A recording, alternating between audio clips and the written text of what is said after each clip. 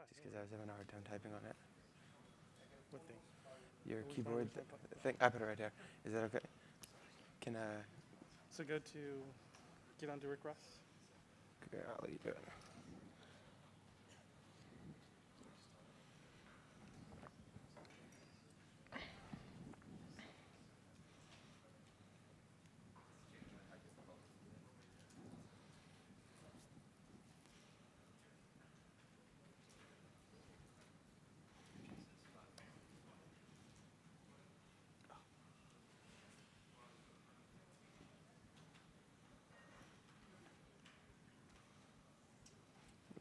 Oops, that's the one for the lab.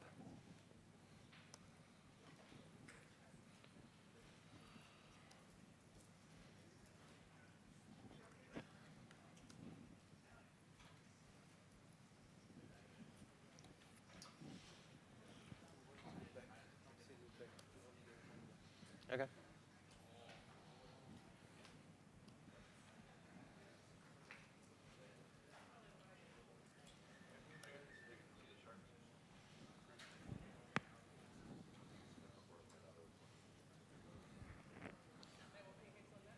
Hey, how's it going?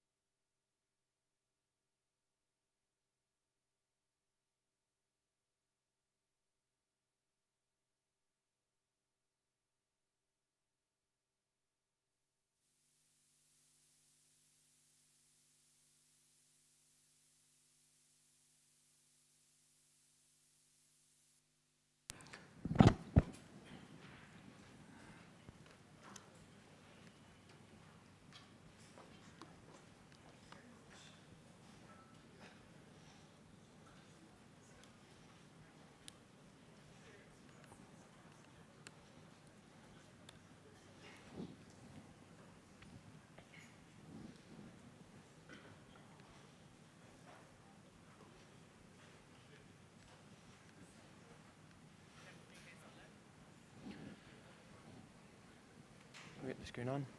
Can we get the screen on?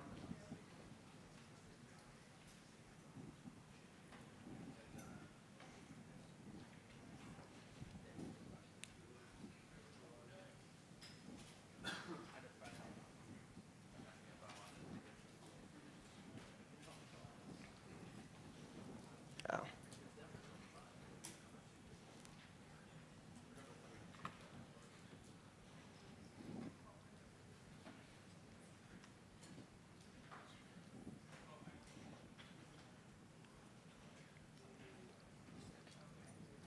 Cool.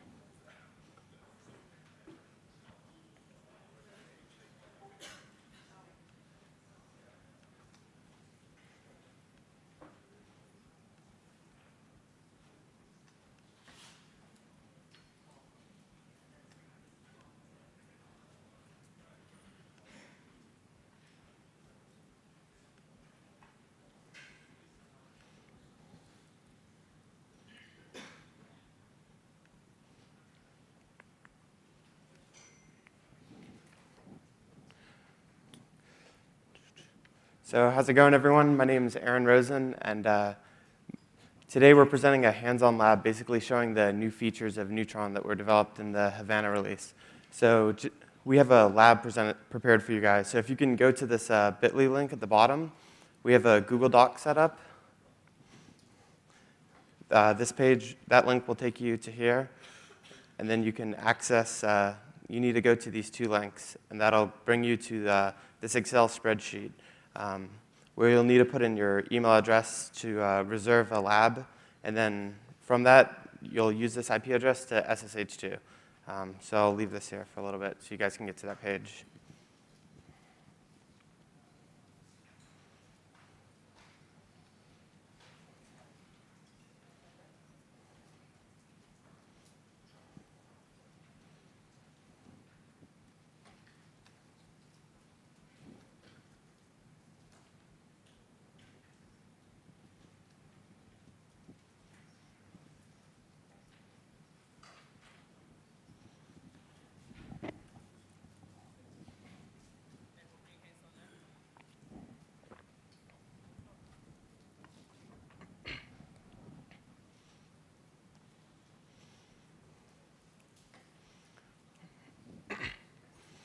So it's important to note that these are actual real labs that are deployed in our cloud back at VMware. So you want to make sure that you don't pick another one that someone else is using. Otherwise, you're going to run into problems because 2 people are going to be accessing it at the same time.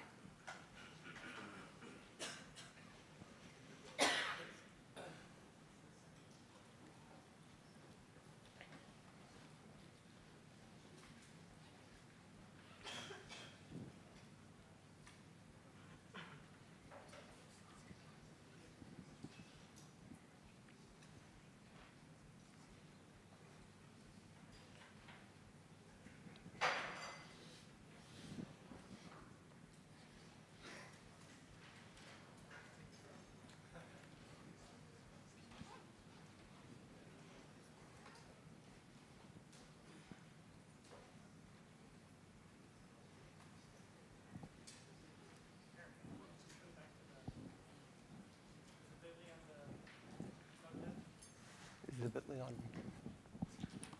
Say it again.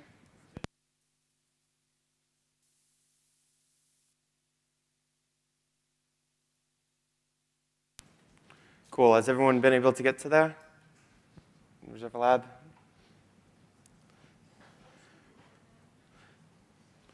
So in order to get into the lab, I'm assuming everyone has a SSH client. If not, you could download something like PuTTY to use. And the username to get into the lab is Nicira.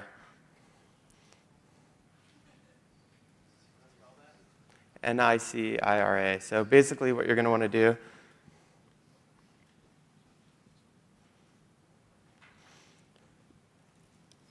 is if you pull up a terminal,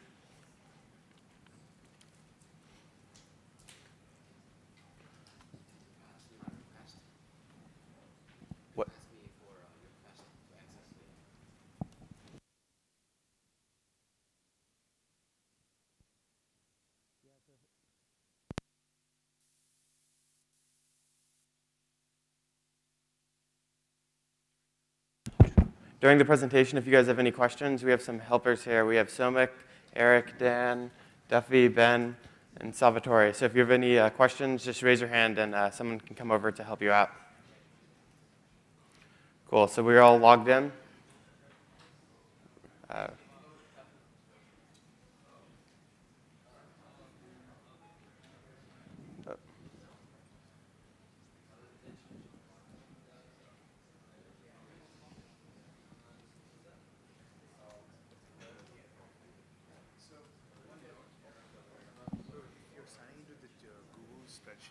Don't use the company account, use your Gmail account. Okay.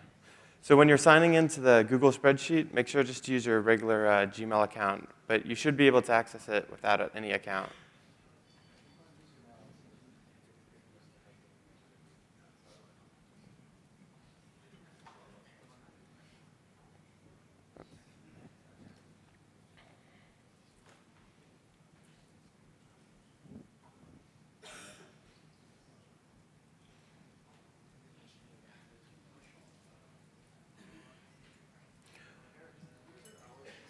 Yep, the user's always going to say it.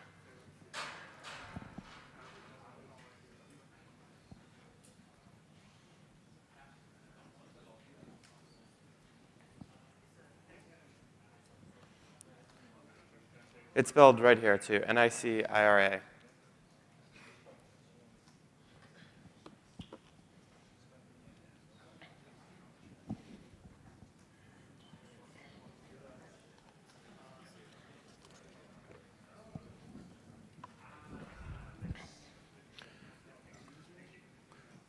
Cool. So if anyone's having any issues, just raise your hand, and we'll keep coming around.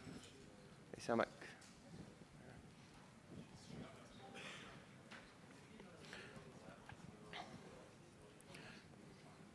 Cool. Well, while we're getting the login issues settled down, I'll go ahead and just start presenting like what we're going to be trying to do here today. So basically what we're going to do is we're going to deploy a multi-tier application using OpenStack. So the components that we're going to use to do that is we're going to leverage security groups, which are basically a construct to say which hosts are allowed to talk to which other hosts. And in this lab, we're going to create a jump host, which I'll talk about more when we go to deploy it, which is basically going to be a host that's the only one that's publicly accessible from the internet. So you're going to be able to use this host. You're going to be able to jump into this host to get to your other hosts. Next, we'll deploy a few web servers and a load balancer. And after that, we'll leverage the Firewall as a service component that landed in the last release in order to enforce ACLs on the router ports. So here's an overview of what we're going to try to create. We're going to create a logical router that contains a firewall that's uplinked to a public network. This router is also uplinked to a private logical network, which has these three hosts, Web Server 1, Web Server 2, and the jump host. The jump host allows TCP port 22 into it and ICMP, and the web hosts allow TCP port 80 in it in order to serve web traffic, and they also allow the jump host access. So the web servers are not going to be publicly SSHable from the internet. You'll have to reach them from the jump host. So this is just a way to lock down security a little bit more. So what we've prepared for you is this. This is what the lab topology looks like. When you SSH to that IP address on the sheet, you'll end on this lab jump host, which is connected to the public internet. From there are these four nodes that are deployed. Nova Compute, two Nova Compute nodes. Those are going to be what are going to be running our virtual machines. An OpenStack controller, which runs all the API endpoints, Nova API, Nova Scheduler, Keystone, Glance, and Neutron, and the network node, which provides DHCP and L3 connectivity in addition to the load balancer agent and metadata. Just to give you an overview of what all these services are, the L2 agent basically provides L2 connectivity between hosts. So one interesting deployment option that Neutron allows you to do is allows you to deploy compute nodes regardless of your physical network. So for instance, in this topology, these two Nova Compute nodes are actually on two different L3 subnets. And we are able to deploy VMs on top of those compute hosts that are on top of the same L2 boundary. So this allows you to simplify your deployment. You don't have to worry about trunking VLANs. It's using GRE with overlays. So the interesting thing about this lab is we're deploying this in our cloud on top of the Nicira technology. In this lab, you'll be using the Open vSwitch plugin, which is the open source reference implementation that Neutron provides. So just to give you an overview of how this looks as a deployment option. So if you look at one of the labs, as you can see from this slide here, there are several networks. There's a management network, which VMs are managed, which you just use to administer VMs. There are these two data networks that are connected to your compute hosts, and then there's this external network that connects from the internet inwards. So this is the landing page of the MVP manager of our production cloud, which we use to dog food our product. So here you can see we have 101 hypervisors, several gateway nodes, which provides L3 access in and out of the cloud. And we have our controller clusters here. So if we look at one of the labs I've pulled up, we can see that here are all the ports that are attached to the VMs. So we have 18 ports in total, and we have 8 logical networks. So the two data networks, the external network, and the management network. This one port here we have marked as down on purpose, and that just allows us to administratively take the port down. So this way, you guys don't have access into the internal VMware network. So that's why that is down.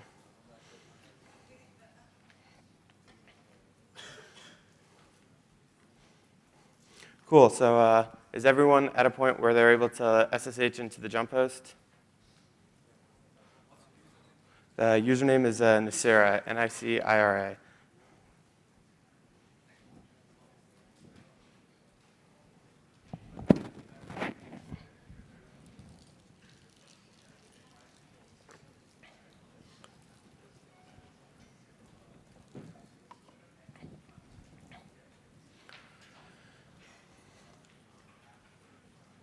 So in order to complete this lab, it'll probably be helpful to pull up these instructions alongside so you can copy and paste it into the terminal.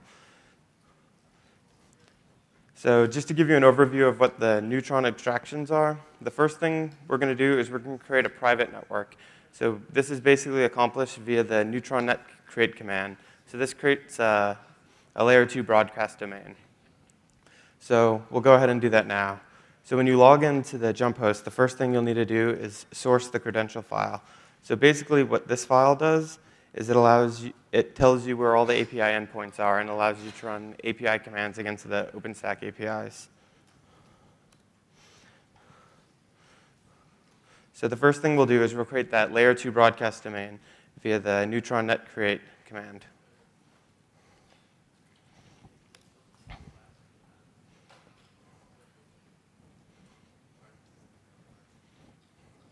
One thing I want to point out is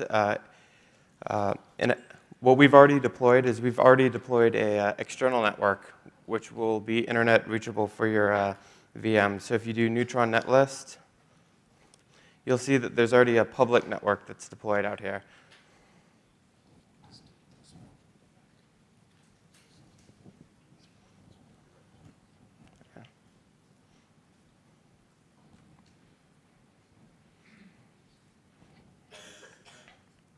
So this is the first step we've done.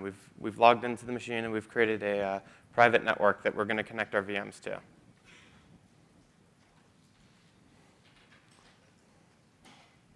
The next step after creating that private network is we're going to associate a subnet to it. So basically this. Let's actually slow down and make sure, just in case people didn't source. Okay. Is everyone able to run the net create properly?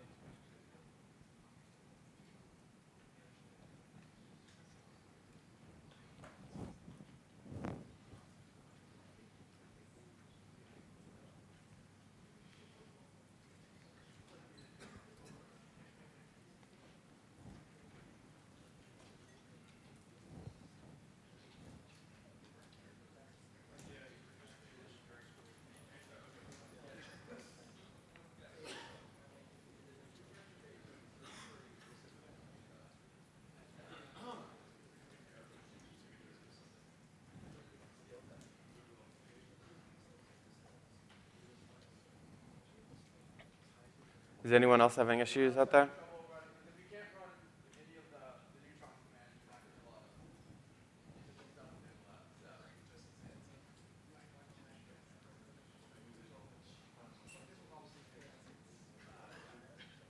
So line 109 is kind of like a hard-coded port ID. Okay. So we should. I'll mention it. Anybody else before we? After this, we'll start moving on more quickly. So I just want to make sure.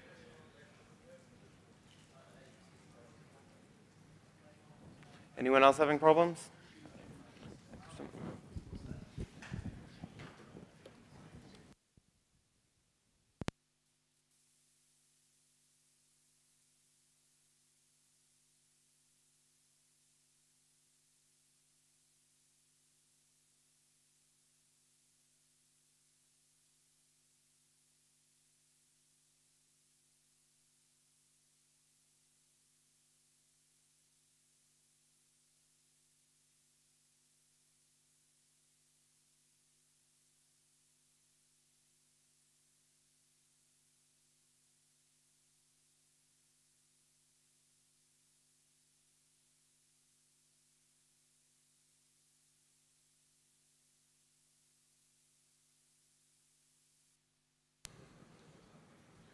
Cool. So we've just created a layer 2 broadcast domain. So after doing that, the next step is we're going to associate a subnet to that.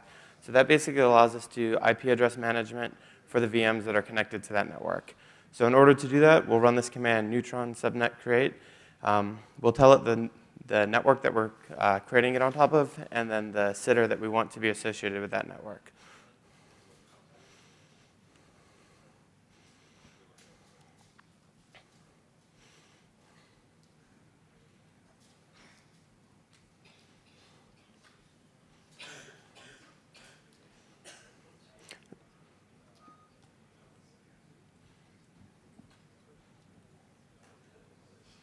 So right now, what we have deployed is we have a layer 2 broadcast domain, and then we have a subnet that's associated with that that we'll use to feed IP addresses out to the instances.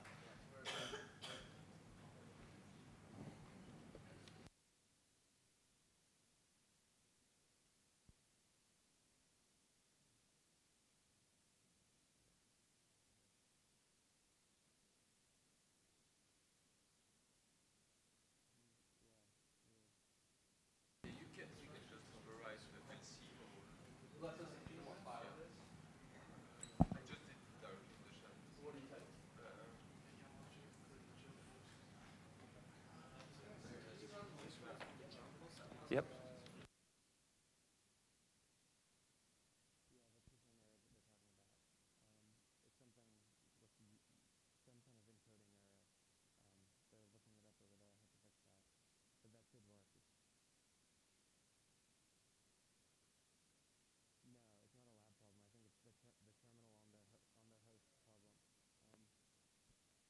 So yeah, you wanna just put this up on the screen? Cool. So if you're running into this unsupported locality error, there's a command that you'll need to run in the terminal, and that command is export lc all equals c.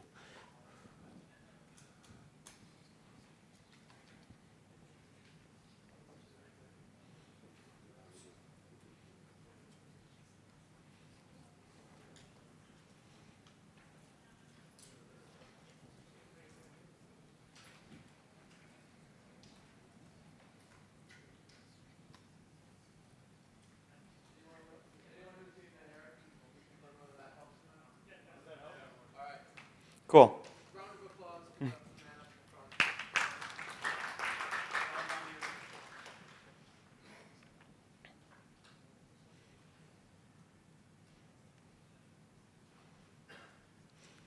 All right, so our next step is basically going to be uplinking this network to a router. So this way we'll be able to go in and out of the network. So the next thing you want to do is you want to create a router. So to do that, we'll use neutron router create. So I'll go ahead and do that too.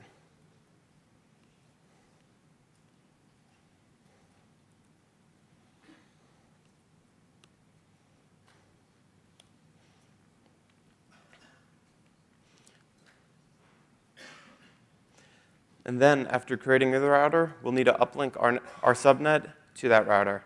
So in order to do that, or we'll need to attach the router to our public network. So you can have multiple public networks. So in this case, we only have one public network provided for you. So to do that, you'll run neutron router gateway set. You'll tell it the router that you want to connect, and then the network.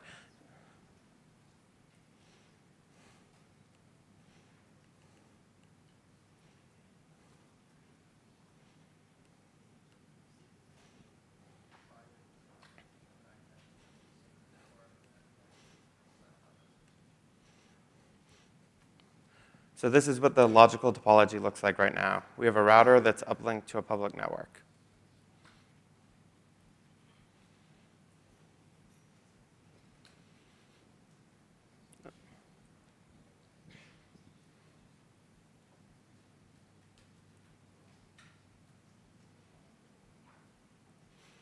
Cool.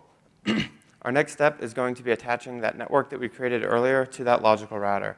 So this will allow us to, when we attach VMs to this network, to be able to go in and out of the cloud. So in order to do that, we'll run this command here, neutron router interface add. We'll tell it the router and then the subnet that we want to attach to that router.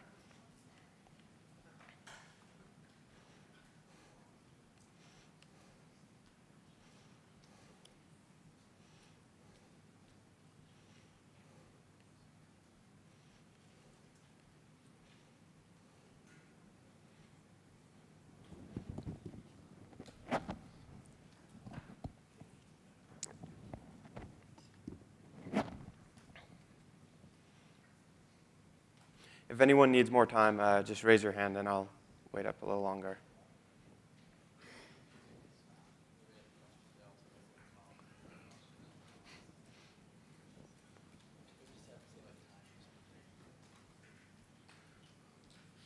Can I get a show of hands for anyone who still needs more time?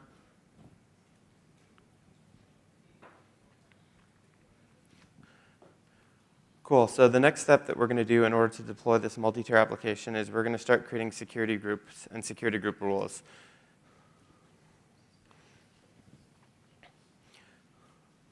So the first security group that we're going to create is going to contain rules for our jump host. So this is going to be a host that's going to be publicly accessible via the internet. So the first thing we're going to do is we're going to create a security group. So basically what this is this is just a container to hold rules. So we'll go ahead and run this command to create this container, Neutron security group create.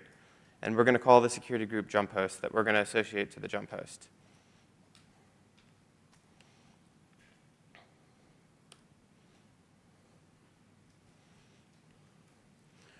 So after we've created that security group, we're going to add these two rules to it. So this first rule allows us to have ICMP be accepted into the VM. So this just helps us debug if you run into any issues. The second rule that we're going to create will allow TCP port 22 to go into the VM. So this will allow us to SSH to it.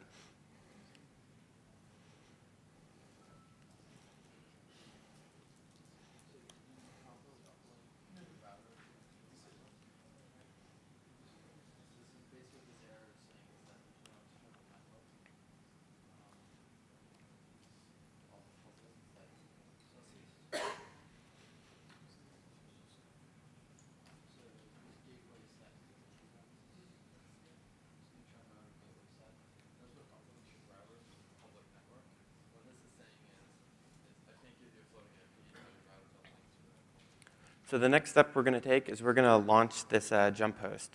So just to give you a quick overview, I have the command here that does it. But we're going to use the Ceros image, and we're going to tell it flavor 1. So that's basically the size of the VM. So that's going to have 512 megs of RAM and 1 vCPU. This is the name of the VM. We're just calling it jump host, and these are the security groups that we're going to add to that instance.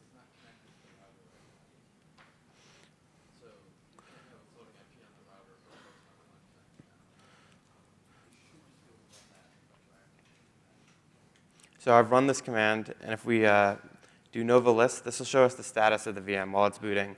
So you can see right now, the VM is in build state.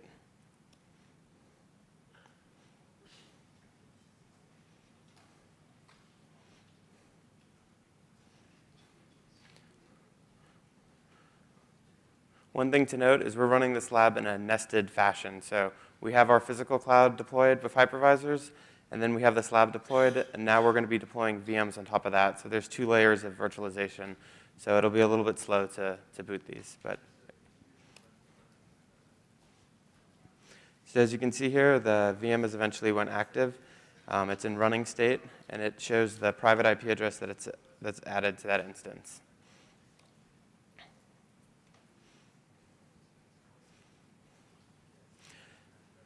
So at this point, you can see this VM has this private IP address of 10.0.0.2. At this point, we're not able to access that because that IP address is attached to this logical network, and there's no way for us to route in and out of that.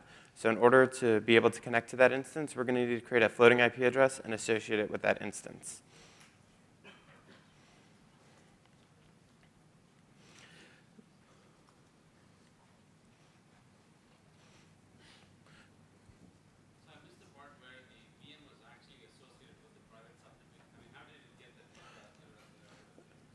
Sure. So when you launch an instance, if you only have one network, when you launch an instance, by default, it'll attach to one network. So there's only one network that's accessible to the instance, which is the private network. So if you do Neutron netlist, this is the only network that the instance is able to connect to. So by default, it'll automatically attach to that. But if you had multiple networks, you would need to pass --nic net-id and give it the network that you explicitly want to attach the VM to if you had multiple networks.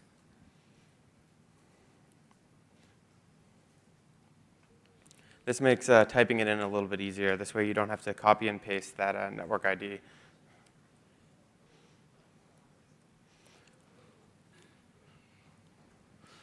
So the next step that we want to do is we want to determine the port UUID that's associated to that jump host. So this is a little bit tricky to find out. We're going to use this command neutron port list, and we're going to pass it a filter to basically search for the instance ID that we just launched. So this will allow us to find all the ports that are attached to this instance. So if you do Nova list, that'll display this output with one VM. You'll want to copy that ID and paste it into this command. So this shows the port that's attached to the VM. Here's its MAC address, the subnet that it's attached to, and its IP address. So quick question. So what actually went wrong with the VM came up, but there was no network associated with it, like the network's blank? I think it's probably still in provisioning state. It should come.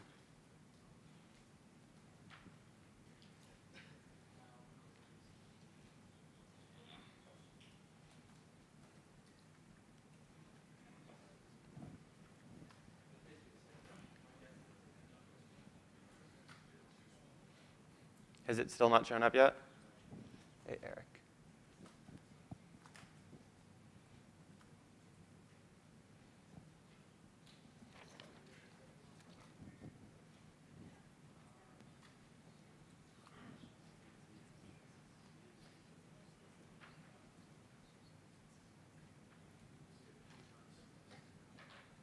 Is anyone stuck still?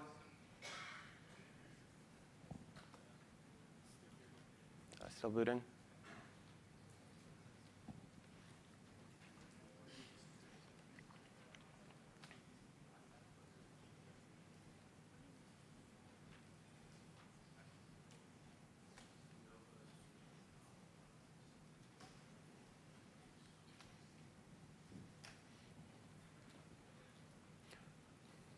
Well, while the VMs are still booting, our next step is to associate a floating IP with this instance that we just booted. This will allow us to access the instance publicly. So in order to do that, we use this command, neutron floating IP create. We pass it the port ID that we want to associate the IP address with. So using that neutron port list command to determine the port ID, we'll take that and pass it to this. So after running this command, you should be able to ping the floating IP that it returned to.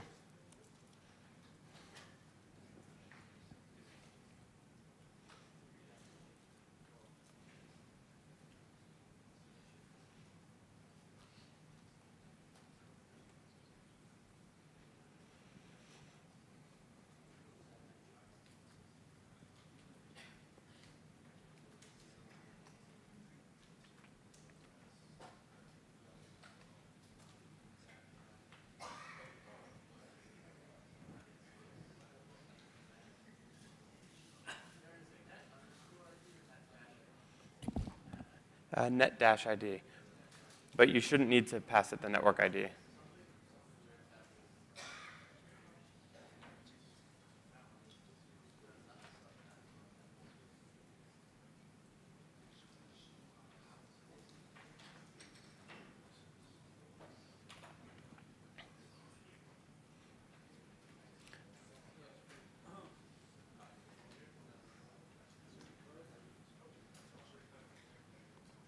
Could I get a show of hands for everyone who was able to get to this step? Cool. Looks like we're getting there.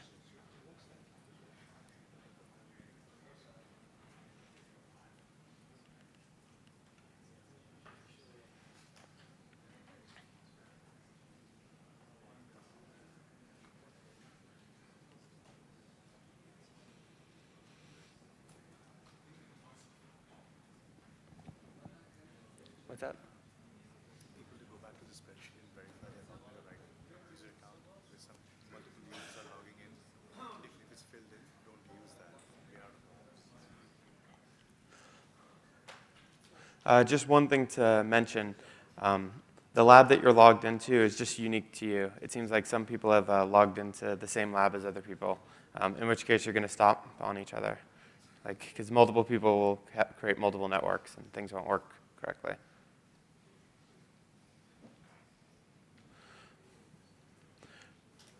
Cool. So our next step is we're going to create a security group for our web servers. So in order to do this, we'll do the same command before, Neutron security group create web. These are going to contain the rules that dictate what traffic's allowed in and out of our web servers. For our web servers, we're going to allow TCP port 80 into them, so this way they can be accessible from the internet. So we do that by, with this rule, Neutron security group rule create. We're allowing the protocol TCP and the port range between port 80, and we're adding it to the web security group.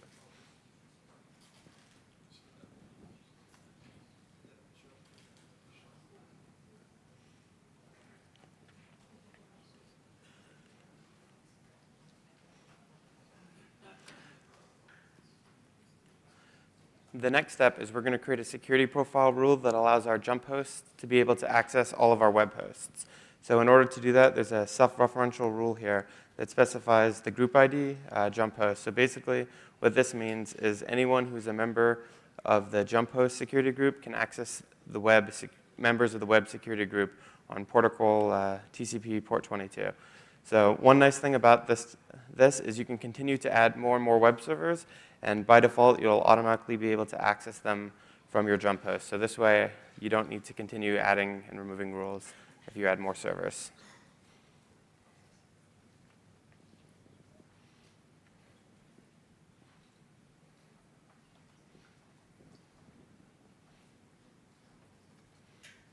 Can I get a show of hands if everyone's up to this point, or who all's up to this point? Cool. So after creating those security profiles and rules, we're going to go ahead and boot 2 web servers. So this is accomplished via these 2 commands here. And again, we're going to use the flavor one, and each one is going to be called web server 1 and web server 2. And we're going to tell it to use the security group web.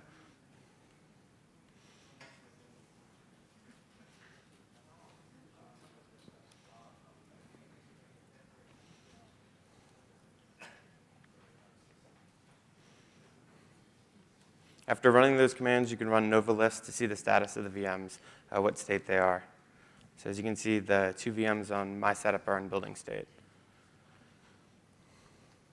So why do you have this direction tag only for port 22 and not for port 80? Direction. So by default, the direction flag on the security group rules allow us to enforce policy ingress and egress. So if you don't specify the direction, the default policy will allow ingress traffic into the VM. So those rules will allow port 22 to come into the VM. We could also set up egress ACLs. So basically say the VM is not able to go out on port 22. So if we wanted to prevent an instance from SSHing out to the public internet, we could basically have rules to do that. And that's controlled via the direction flag.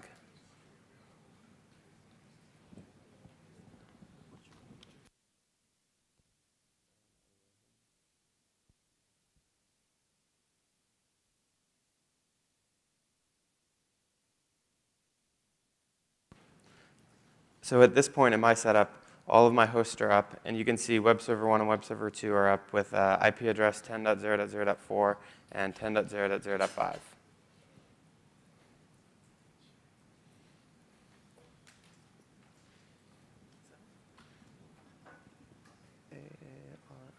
Yep.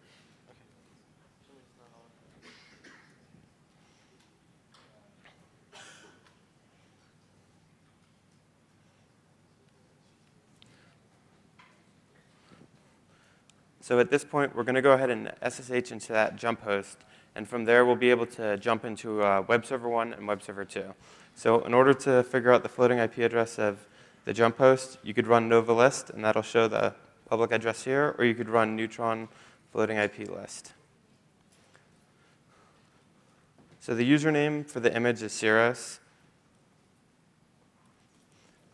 So you should be able to run this command from the jump host. And then the password is cubswin with a smiley face. It's right here.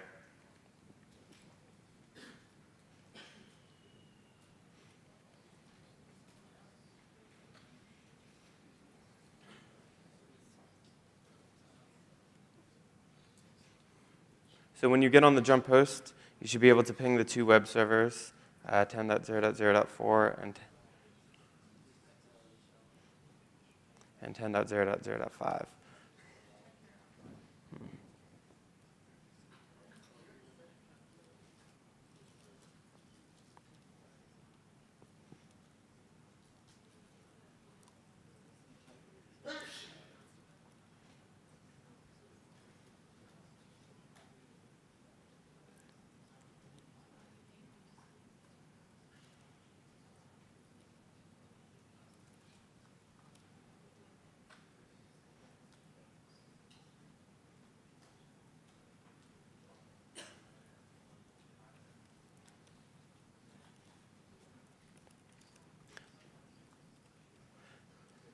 Actually, you shouldn't be able to ping them because the profile rule from the jump host only allows SSH, not ICMP. So you should be able to SSH to them. So the next step is we're going to SSH to both web servers, and we're going to spin up a little dummy web server to handle requests. So if you SSH to 10.0.0.4 and the same password, and from there we're going to use this this little trick in order to spin up a dummy web server that's going to respond the web server name when someone does a GET request on it, on port 80. So after you do that on web server 1, you'll want to type exit, which will bring you back to the jump host. And then you'll want to do the same thing for web server 2. So you'll SSH to 10.0.0.5, type in the password. But this time we'll run this command, which will return web server 2 instead of web server 1.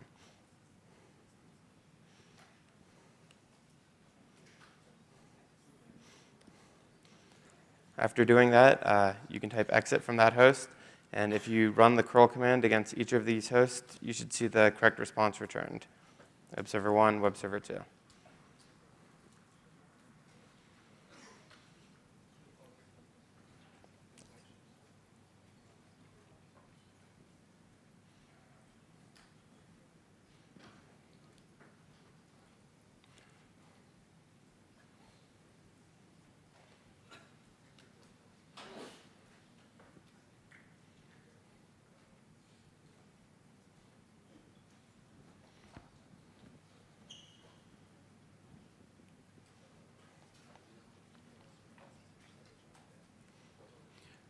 So while everyone's getting up to this point, I'll just talk about what our next step is going to be.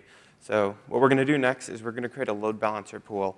And then we're going to put these hosts in that pool. So basically, when you make a request to the VIP, which is the IP address of the load balancer, it'll go ahead and load balance the request to both of our servers. So we'll make the request to one server, it'll return web server 1, and then we'll make the same exact request, and it'll return web server 2. And we're just going to use the round robin method for now.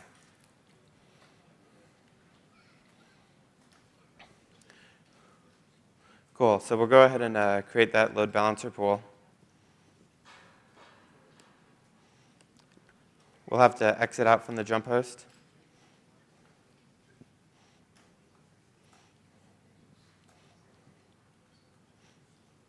And after creating the pool, we're going to go ahead and add our two web servers to it. So in order to do that, we're going to use this command, neutron lb member create. We're going to tell it the address of web server 1 and web server 2, and then the port that we want it to listen on and keep track of.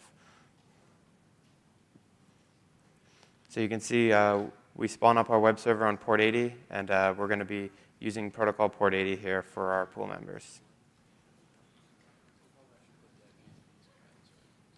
Yep.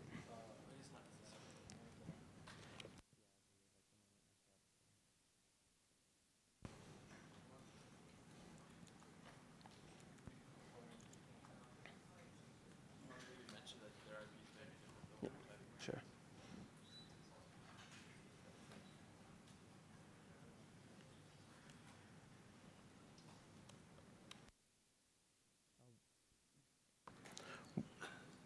One thing to note is if you accidentally made a mistake or booted multiple VMs, your IP addresses might differ from my IP addresses.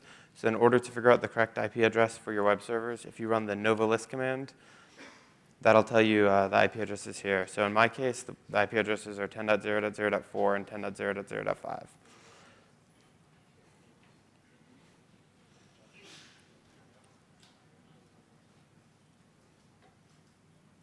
So I've already added my first pool member to that pool, web server 1, and then I'll go ahead and run the same command, but I'll update the address to be 10.0.0.5.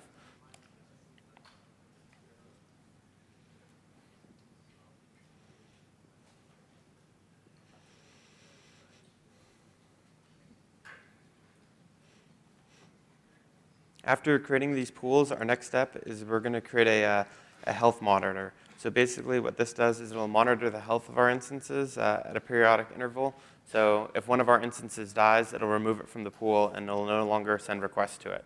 So this will allow us to do some kind of HA and scale-out mechanisms. So to create the health monitor, we'll use this command, neutron lb monitor create.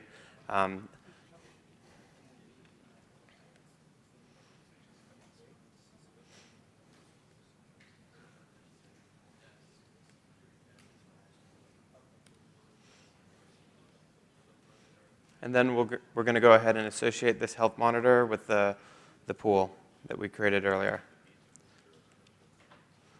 So you'll have to copy this ID from the health monitor.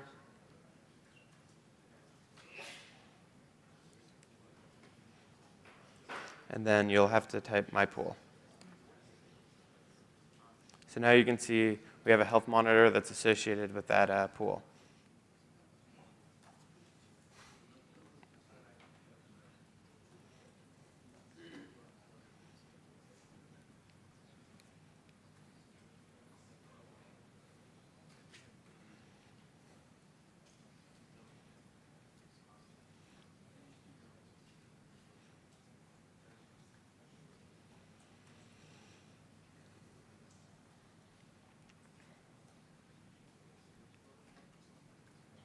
So at this point, we're going to create a virtual IP address for our load balancer.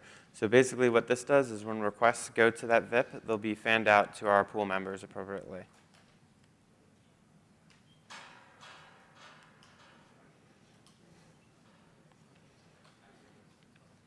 So as you can see here, the address 10.0.0.6 was returned to us. So when connections go to that address, they'll get fanned out to our 2 web servers.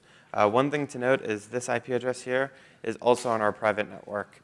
If we look at this topology diagram, this is this VIP IP address right here that's attached to the private network. So at this point, if we make requests to that, we're not going to be able to reach it from the public internet. So the next step is going to be creating a floating IP and associating it with that VIP port. So to do that, one thing to note is this is a typo here. This UUID won't actually be the UUID of your lab.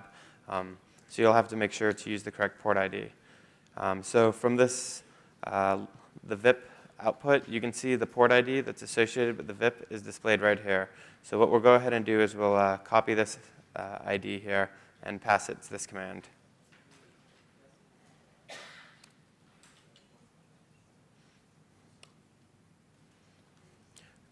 So now we have a floating IP that associates the internal IP address 10.0.0.6 with its external IP address 172.16.1.5. So when requests are made to the floating IP, they'll be natted to the internal IP.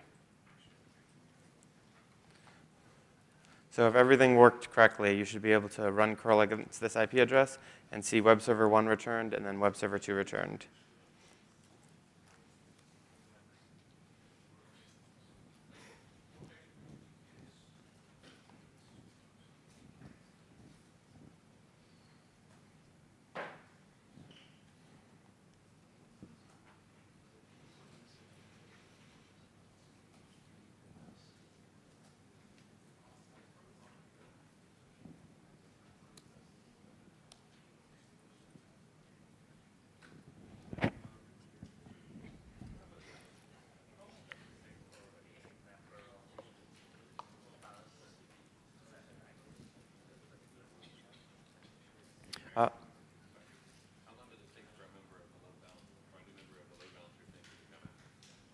should automatically come.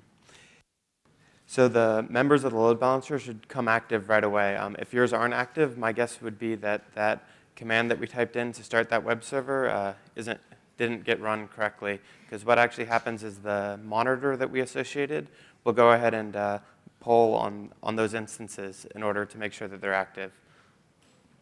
So it's like almost immediate. Yeah, it should be almost immediate, within 3 seconds, because that's the delay on the monitor. So without the monitor, will it still be active now? So you must create a monitor first before it actually becomes active. Right. And you'll also have to run that service on port 80 for it to even be active too, because it does health checking.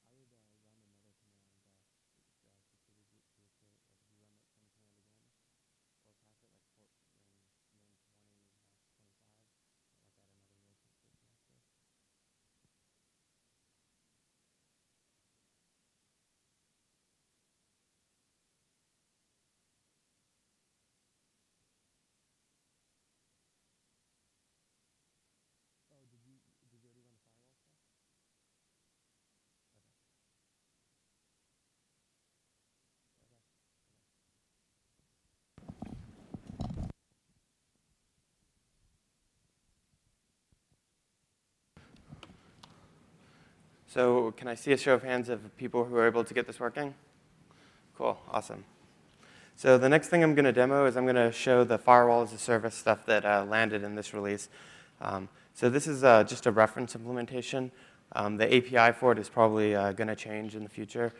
One shortcoming of it is that it's kind of it's a global default. So when you create a firewall, it's applied to all of your routers, unfortunately, right now. There's no concept of zonage, just to give you a heads up. So the first thing we're going to do is we're going to create a firewall policy. And this policy is basically the same thing as a security group. It's a container that you can put rules in it.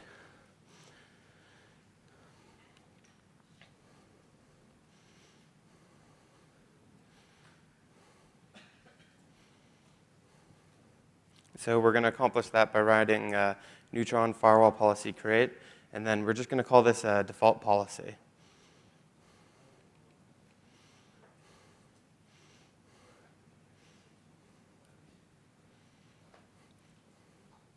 After creating that firewall policy, we're going to go ahead and create a firewall and associate it with it. So to do that, we run Neutron firewall create, and we pass in the policy. So what this does is this applies a firewall to the router. And since we don't have any rules in that firewall policy, by default, everything is going to be dropped. So logically, what we have is we have a router that's deployed, and then we have a firewall that's on top of it that's blocking all access from everything behind it. So if you run that same curl command to access your web servers, you'll see that that'll no longer work. And the reason for that is we haven't added any rules into the firewall to allow that to work.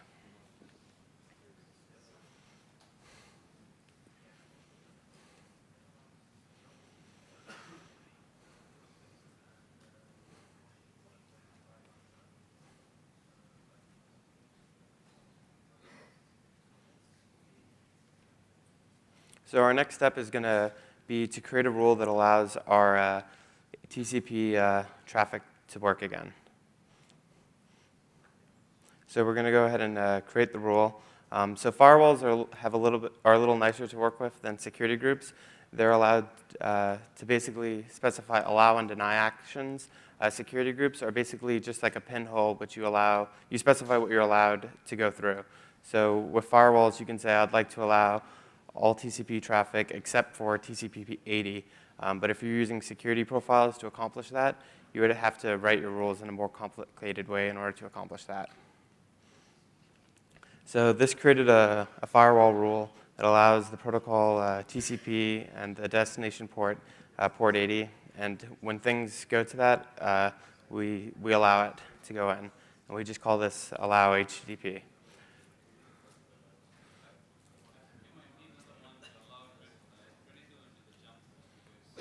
Sure. So if you still want to have access to your jump host, you'll also have to create another rule that does that. But you don't need to do that yet.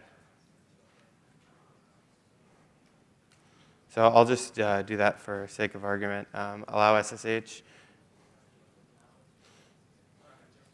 And then I'll pass it port 22 for the destination port. So we've just created 2 rules. After creating those rules, we'll need to add those to our default policy in order for them to take effect. So here's our first rule that we're going to go ahead and add to allow HTTP. So this inserts that firewall policy. This inserts that firewall rule into the default policy. And if you optionally created that SSH rule, you could insert that as well with allow SSH. So after doing that, you should be able to run that curl command that we were running before to see that you're now able to continue load balancing over your web servers.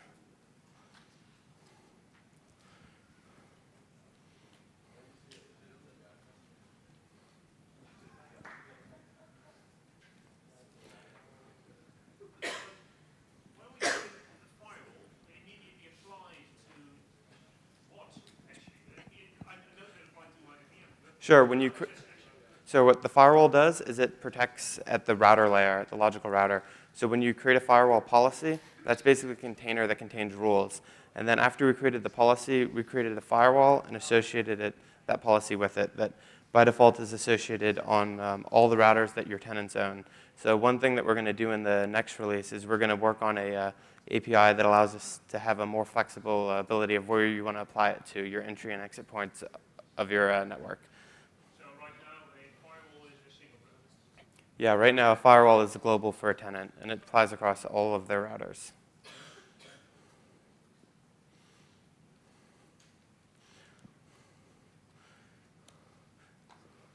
So after inserting that rule into the policy, you should be able to access everything again.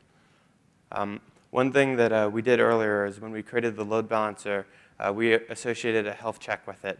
So what this allows us to do, if one of our instances crashes or gets deleted or dies, we pull that member out of the pool and we take them out of commission. So when you make curl requests, it'll no longer display one of the web servers. So in order to demo that, we'll go ahead and delete one of our web servers. So if you do nova list, just to show which web servers we have running, then you can just pick one to delete. And the command is nova delete, and then you pass in the name of the server you want to delete. So I'll go ahead and delete web server 1. So this will go ahead and tear down the box. So after a certain amount of time, when it gets torn down, we'll be able to make requests. And you can see only web server 2 will respond. I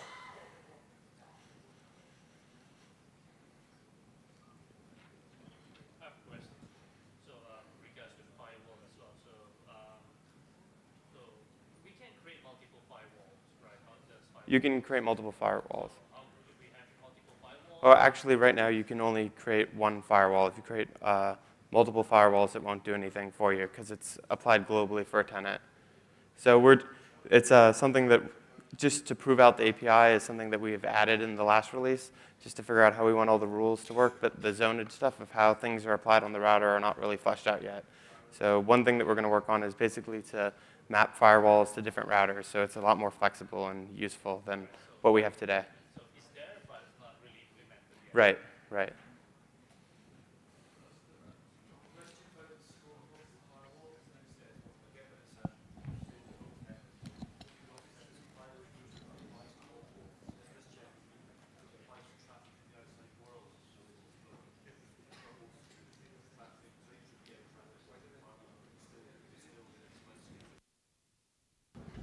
Hold on, can you repeat that?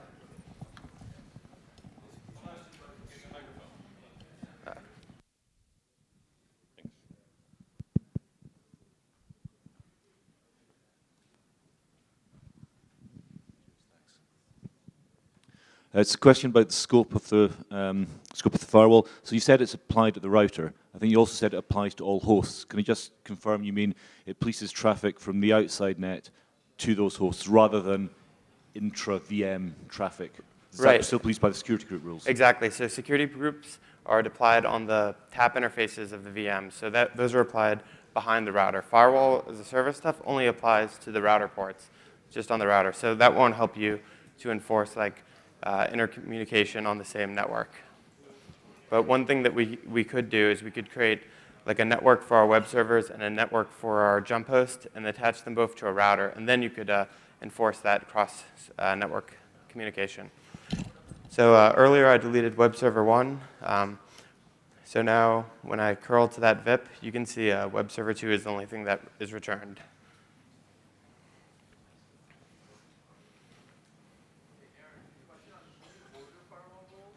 Yep, you can order firewall rules. When you do Neutron, firewall,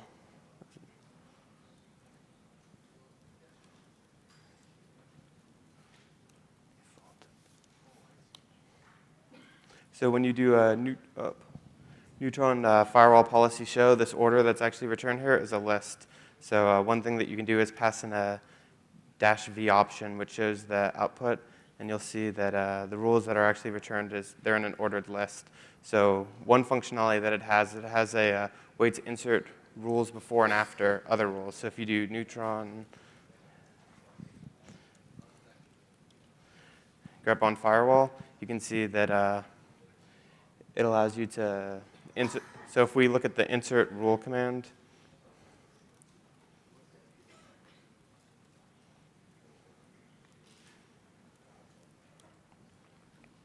it has the ability to pass in which rule you want to insert before and which rule you want to insert after.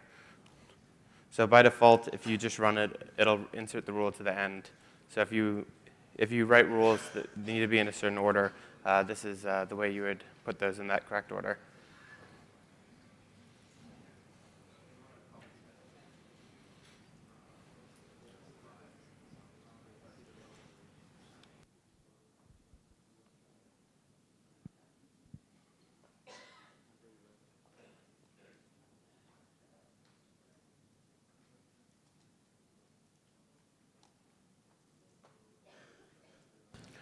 Those are all the steps for the labs, but if you have any questions as you go along, feel free to shout them out or come up and ask.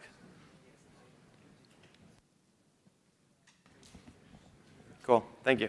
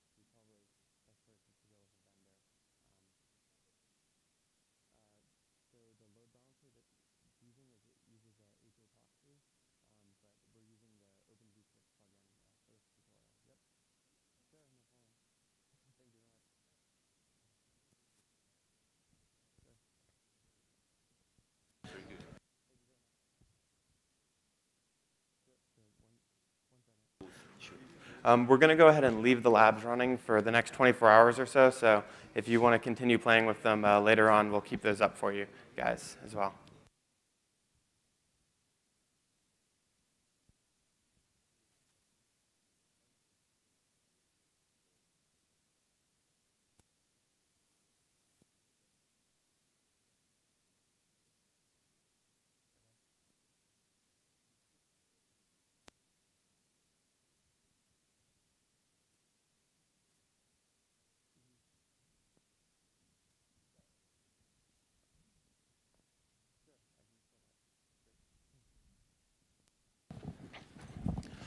One of the things I showed at the beginning of the presentation was the underlying infrastructure that's running behind this lab, so I'll go ahead and show that again.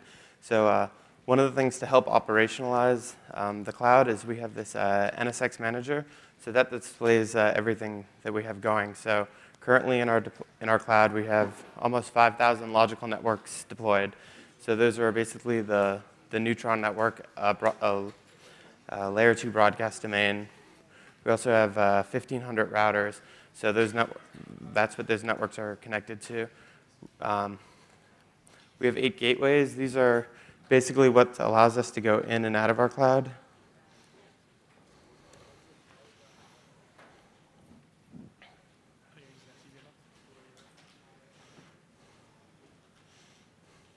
So these sit at the edge of the cloud that connects our networks out to the physical internet. And here is one of the labs, just to show you what it looks like in the manager.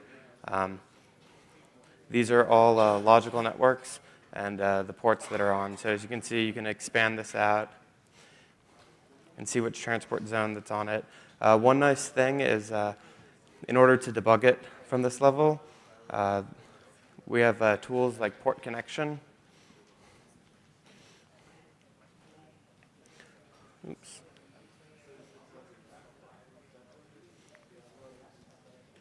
So I'll drill down into this access lab switch.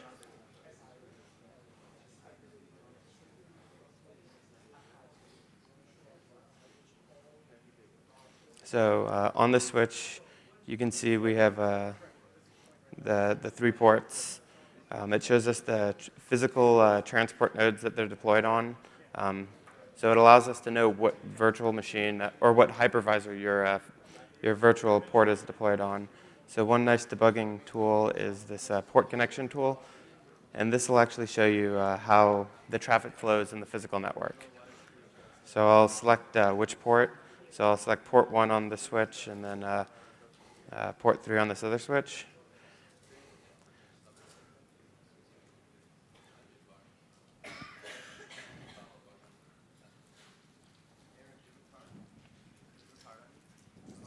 I don't.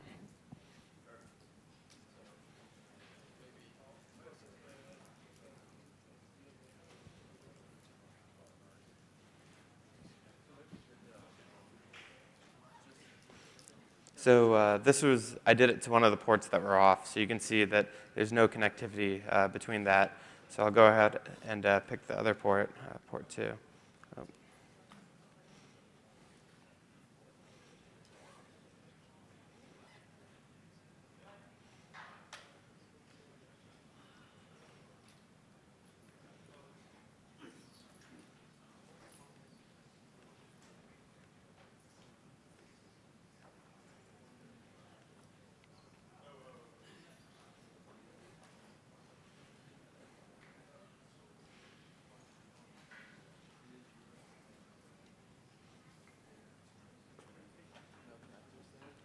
Yeah, I'm not sure. And this will go ahead and draw out the path that it takes in the physical network. So it's a helpful debugging tool that we use.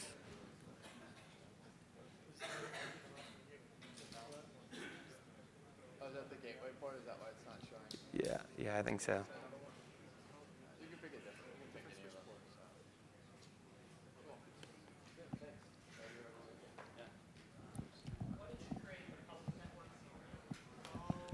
One more time, what did I create the public network for?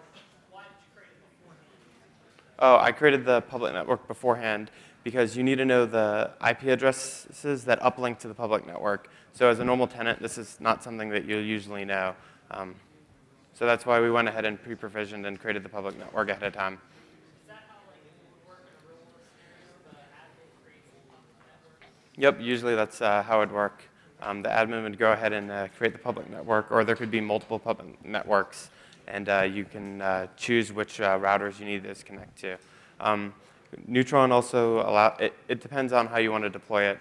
If you expose that information to users, then you could allow them to bring their own networks or create it. But for sake of the lab, we pre-created it just to simplify things. Sure. How would that be for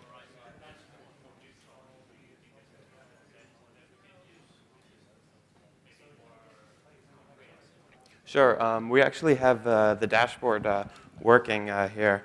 We took it down only for bandwidth concerns. So if you take the IP address of your lab and you point your web browser at it,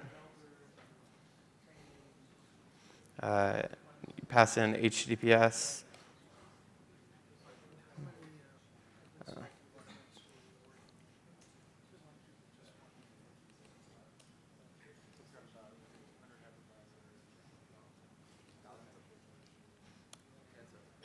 I don't know. We might have taken it down, but one nice thing to use is Horizon, which is a UI that helps display all this information. And one cool thing of it is it has a utility that shows what your networks look like visually.